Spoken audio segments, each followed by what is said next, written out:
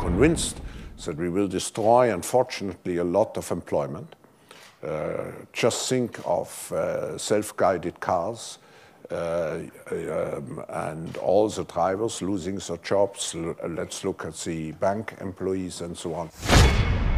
If you're left behind, you're facing something far worse, which is to be completely irrelevant. They won't even need you as a serf or as a slave. Something else going on here. Nothing to do with Donald Trump. We're in the middle of what I call, other people call, the fourth industrial revolution. Is there going to be middle class where, you know, Moore's Law, the IT, the way we're walking, artificial intelligence? Look what's happened to all the retail jobs that got lost because of Amazon. Now people go to Amazon, and so all across the country, a couple 100,000 people lost their jobs. And people are worried.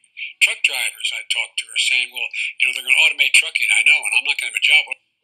So we are very eager to hear from you. The fourth industrial revolution has one big challenge. It is the holding out of the middle class, which is a pillar of our democracies. So, topic, and Dr. Schwab, I'm flattered you'd asked me to keynote. There's an expression in my old neighborhood back in the United States. This may be above my pay grade. It's not above yours, though. You've written extensively on the topic that you've asked me to speak to, mastering the fourth industrial revolution. This fora defines that as change fueled by a digital revolution.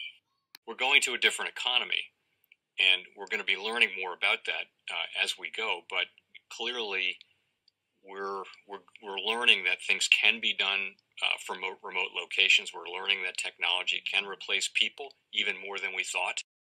We're not going back to the same economy. We're recovering, but to a different economy, and it'll be one that is more leveraged to technology. And I worry that that is going to make it even more difficult than it was for many workers. In Silicon Valley, and my friends who work in technology know that what we did to the manufacturing workers, we are now going to do to the retail workers, the call center workers, the fast food workers, the truck drivers, and then even bookkeepers, accountants, insurance agents, lawyers, and on through the economy. So what happened to the manufacturing workers is a very clear sign. This effort. And China has big plans for this. They intend to seed their digital yuan into the global environment by giving it away to visitors at next winter's Olympics. When they arrive at the airport, they're going to get yuan digital wallets. They're going to receive digital yuan. They're going to use it throughout their visits to Beijing, and then they're going to take it back to their home countries. They see this as a huge advantage. Why? Because who controls the underlying protocols, who controls the underlying standards of the future of money will control the future of money. Welcome to the Crypto Teacher. And guys, please like and subscribe. If you do like what you're listening to, please inform your friends and family and spread all over social media. It is imperative that we get back to learning finances and understand how the world really works. Because once we understand how the world really works, we understand that it is all planned out. Now, I want to thank those who purchased the books, Crypto Teacher and the New World Order book. The New World Order book is going to show you how the world works. It is definitely time to wake up out of your sleep in the times that we're in right now. Plus, guys, we know we're waiting on that next main event towards the end of the year. Like I told you, that would happen. Don't forget this is Shemitah year. And then also, I want to thank those who purchased the 3 Kids books. It's definitely time to re-educate. And also, those who donate to the Cash App, Patreon, much love, keep it coming. Do not forget I have the New World Order cryptos in my Patreon. Do your own research, but going inside of a bear market, you definitely want the cryptos that have real use cases. And much love to those who are shopping at both stores, keep it coming. And of course, guys, we get into Bitcoin and cryptos first. Don't forget to like and subscribe to the channel. And we have Bitcoin and crypto slightly moving up. We know that we're the only game in town. But in crypto, guys, we haven't been receiving a lot of volume on the weekend. The reason why? The retail traders are out. And we know because the Fed is raising rates and shrinking the balance sheet, there's no more pumping the bubble. So right now, Bitcoin has been stable, been chopping around the same range. But guys, we have the rate hike November 2nd and in December. So I definitely see Bitcoin and cryptos pulling back right along with the stock market, but we're still going to have those pumps and dumps. So make sure you're paying attention to the actual indicators. We have yield rates, which we saw them pushing them down on Friday. Also, guys, we have volume. Like I stated, crypto hasn't been getting any volume. Then, of course, we have Tether, USDC. And then we have the Fed. The Fed repo is still over 2.2 trillion. And because the Fed is still raising rates and shrinking this balance sheet, we know it's more pain coming to the markets. Don't let anyone convince you otherwise. And then on top of it, guys, we have the strong dollar, which is not hurting us that bad, but the emerging markets is crushing them. And they're going to keep this going on for about a year, year and a half until those emerging markets get switched completely over to digital currencies. Guys, that is the goal. Remember, they print all this money, 20% of all money in existence in 1 year. So therefore, they could build the fourth industrial revolution, where the robots, algorithms, and drones take over the economy, pay each other with crypto, and the sheep go inside the metaverse. And even if you're not conscious, you can clearly see now the plan. All the pieces of the puzzle are put together. And we have midterms only a couple weeks away. And therefore, they can put their foot on the gas when it comes to the Hegelian dialectic. And then also, we see the chaos that they're trying to stir up around the midterms. And guys, we have a lot of distractions going on. Remember, it's going to take about 2 years for them to really get the fourth industrial revolution under the way. So they have to keep the sheep distracted. And we know right now we have the holidays. And then when it comes to the first quarter of next year, we always take a big dip. Plus, these corporations are going to be paying a 15% tax. But we know the sheep get the income taxes, so they're not worried about it. They're not invested in these markets, so they're going to still be distracted. They're going to have money for the short term. And like Mike Novogratz stated, these people are already fired. They're already laid off. They just don't know it yet. Over 2023 and 2024 are going to be the worst times in American history. And in the media for the last 2 years, these corporations cannot fill positions. At least that's the narrative that they're putting out there.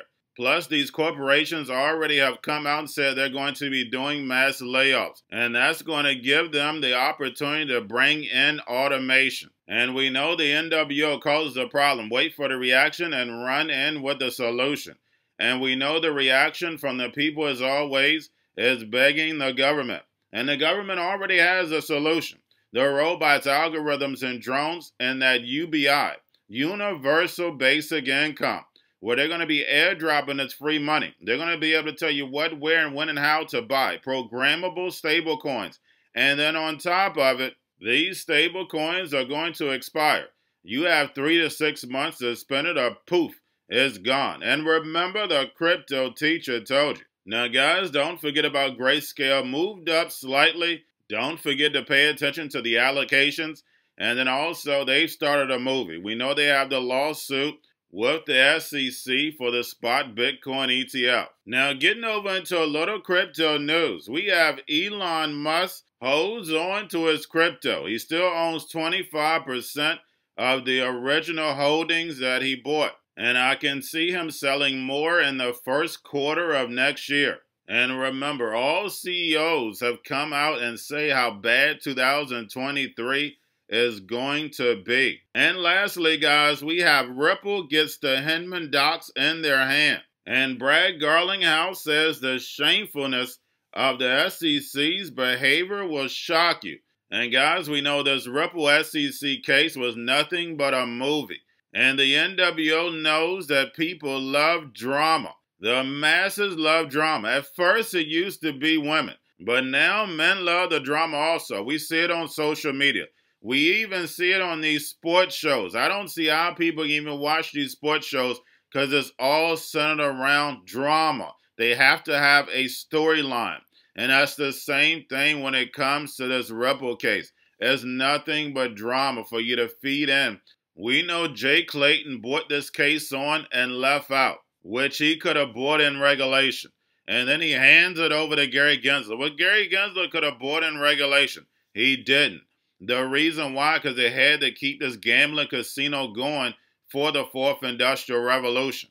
And this case was brought about in order to kick regulation down the road. The SEC clearly knows what's a security and what's not a security. If they can come out and tell you a lot of these cryptos are securities, that means they've already done the homework to tell you which ones are securities. And we know Janet Yellen and Gary Gensler are the NWO chess pieces. I've proven it time and time again. But guys, Ripple is embedded over into the emerging markets for a reason. Who does cross-border payments benefit the most? The emerging markets. And then plus we see America being divided from the emerging markets. We see all the bills that Biden is pushing, the CHIPS bill, that's dividing us from the BRICS nations. I've showed you Society 5.0. The fact is that the fourth industrial revolution is all about the emerging markets leading the way. And we know how important cross-border payments are going to be to the Belt and Road. That's the reason why XRP and XLM are going to be very important. We know the central banks already have their own system. But the fact is these smaller banks and consumers are going to need XRP and XLM because at this time, it's going to save them money. And what everybody's trying to do, save money. And then plus it's going to release trillions of dollars of liquidity. And remember the crypto teacher told you because he knows when it comes to the New World Order, it's all planned out. But guys, all I have for you, don't forget about the books, Crypto Teacher and the New World Order book, plus the 3 kids books. It's time to re-educate. Also, if you're new to cryptos, Coinbase, Bitrue, Binance, do not forget book links and crypto links are in the description. The stock channel, guys, make sure you like, subscribe, spread everywhere. You have your Kobo, your chip stocks, your banking, your gaming. While everybody's sitting at home, get home stocks, to see where the biotech stocks, and while everybody's at home wishing they were still getting that free money, what are they doing? Drinking and smoking weed. Don't forget about those stocks, and you have a wonderful day. The most powerful person in the world is the storyteller. The storyteller sets the vision, values, and agenda of an entire generation to come. Steve Jobs. And guys, you know I truly believe in this. When you look at the New World Order, they're the storytellers. And that's the reason why I wrote my New World Order book. But guys, now it's time to change the current generation. And I wrote 3 kids books. You know I love the Trinity because I understand the power that's in it. So I have 3 books. We have an opportunity to change the generation, to educate, not just me, but I want to show you that I take action on a daily basis. And I want you to take action on a daily basis. Whether it's your job, whether it's in your community, we have an opportunity right now to educate the masses. I posted this on my Twitter account. Please share, but this is a short clip of the 3 books. There's going to be a clothing line and action figures. Please get these books for your kids, nephews, cousins, friends, so therefore we can start the re-education now. Because as we see, the 4th Industrial Revolution foundation is definitely here. Robots, algorithms, drones, taking humanity out the picture. We have to re-educate. But let's get into the video. Part 1. King Joshua and Grandma Tam save the village. Part 2. King Joshua and Grandma Tam save New York from COVID-33. Part 3. King Joshua and Grandma Tam goes to China. It's mandatory to get part 1, part 2, and part 3 of this series. It's time to re-educate Generation Z.